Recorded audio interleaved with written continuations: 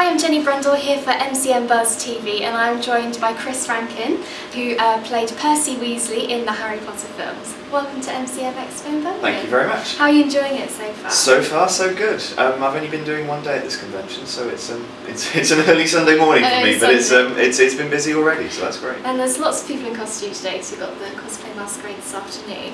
How are you finding everyone dressed up? Do you know what? I'm completely used to it now. I've been doing this for 12 years, so yeah, it was strange the first few times because you think, wow, these people have dedication in their lives. But no, it's great. I love it. It adds variety to the day. That's a good way of putting it. Yeah. I think that's great. And there's quite a lot of people dressed in Hogwarts robes. I haven't seen one yet. Have you not? Yet. Okay, no. well they are around. I've just seen a guy with a Hogwarts crest tattooed onto his chest. An actual tattoo? Yeah, a real one. That's quite a lot of dedication. That's dedication, yeah. My word for the day. Yeah. And so going back to Harry Potter, it's been a year now since the last film came out, nearly.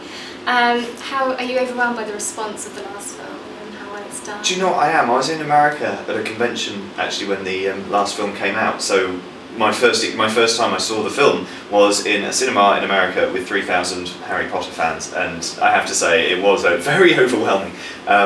Yeah, I mean they've been with us since day one, and they're probably one of the most dedicated fan groups I know I've ever come across, and they're lovely. You know, they're really genuinely lovely people. So it's nice to meet the fans. It's great to meet the fans because, to be honest, I started as a Harry Potter fan before I was in Harry Potter. So, like a few of us actually, there's a few of us who are proper Harry Potter geeks at heart underneath it all. So yeah, no, it's I'm one of them. So being a Harry Potter fan yourself, you must have read the books as well. And I know Percy's character, he finally comes back in a big way. Were you pleased to read those? I was delighted. Well, I found out a good few years earlier actually, because in Order of the Phoenix, the 5th book, Percy is not a nice man at all. He abandons his family and runs off to the Ministry, and the Weasleys hate him basically. And I started getting hate mail. For the character. Really? Yeah, for the character, not for me, but for Percy. Sort of, why would you do this? Why would you do this to your family? And when I went to the premiere for the 3rd film, I bumped into Jo Rowling and said, look, I'm getting hate mail and it's your fault. And she said to me, she walked past me and she said, don't worry about it, he'll redeem himself eventually. So that's okay. Good, so you were like, okay. Yeah, so I kind of knew it was coming, but I didn't know what was happening. So when it actually happened? When it actually happened, yes! Finally! Finally redeemed himself, that's fantastic. And the Warner Brothers studio tour started yesterday. It did, yeah. Have you been? I was there yesterday. Right. Yeah, that's why I wasn't here yesterday. I was at the grand opening last night. One of our reporters was actually there yesterday as well. So probably spoke to them. I think I did, yeah. Yeah. And how was it for you? Do you think it was weird? Weird. It was brilliant. It's an amazing tour. But it's a bit like going back to the house you grew up in and somebody's turned it into a museum. Right, yeah. Because, you know, I spent 11 years, at least 7 or 8 months of the last 11 years at that place. I know it like the back of my hand.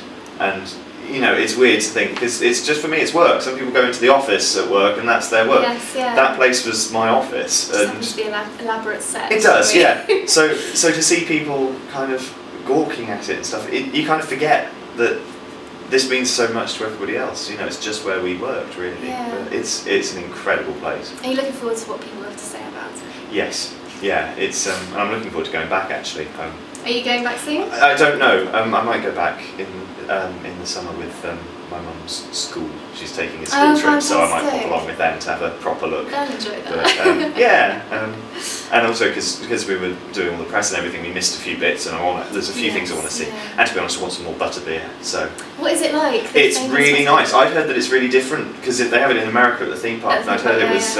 I heard it was different and not as good over here, but it's exactly the same. What does it taste like? Curiously, because it sounds disgusting. Well, nobody really knows. No, it's kind of like a butterscotchy sort of slush puppy-ish thing with some kind of cream soda in it. Non-alcoholic? Non-alcoholic, yeah, but it's really nice. Probably full of horrific E numbers, but it's lovely. No, it's not. It's completely natural. That's brilliant. And what have you got planned for the future? What's coming up next for yourselves that you can give us? There's a few interesting things coming that I can't say much about at the moment because they're not sort of set in stone. I'm shooting on a film at the moment called Gracie, which is a little sort of urban independent thing. So I film on that this week, and I'm doing a couple of stage things locally in Wales where I live. Just taking it easy, really. Getting married in January, so I've got a lot of planning to do. Thank you. So yeah, got a lot of planning for that to do. That's kind of that's my 9-to-5 job at the moment, is fretting about guest numbers and things. So you've got quite a few people to invite from your last job. Then. No, we're not. Problem is, half my friends are people in Harry Potter, and the other half are Harry Potter fans. So we're trying to diplomatically work that one out a bit. So yeah. Well, good luck with that. Thank you very much for talking to me. Pleasure. Thank you.